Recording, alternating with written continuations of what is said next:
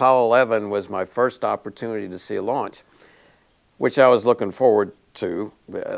Previous to that, all of them, I was in the control room with my little 8-inch black and white television set in the ONC building, which is miles away. You couldn't even feel the rumble. The powers that be out here said, hey, there's going to be such a gridlock of people in Brevard County for this launch and those coming on the center. If you're not a member of the prime launch team, stay home.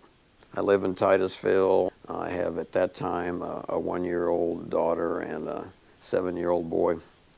So I said, great. And we lived just a couple of miles from the river. We load up kids, get out the stroller, drive toward the river, and get halfway there and have to park the car because it is just absolute gridlock in Titusville that you can't go anywhere in a car. So fine. Walk the rest of the way down the river. By the time we get to the banks of the Indian River in Titusville, it's just a few minutes before launch.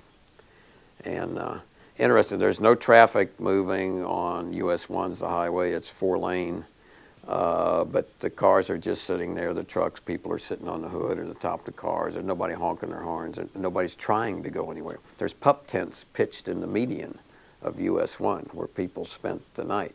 And I'll never forget, there was a woman who pulled a plug of sod or dirt out of the side of the road and put it in a plastic bag. And she said, well, I've just got to have a memento of this event. The people selling trinkets, T-shirts, patches, decals, and whatever all along US 1, they're sold out of everything. Said, I've just got to have something that is part of me being here for this event. And of course, as you know, the count proceeded well. It lifted off, and just the roar of the crowd, people honking their horns, whatever, the euphoria, I'll never forget that moment. And it was great to see a Saturn V finally, to see the real thing as opposed to my little black and white television set. I'm Bob Sieck, and that's one of my previously untold stories from the Rocket Ranch.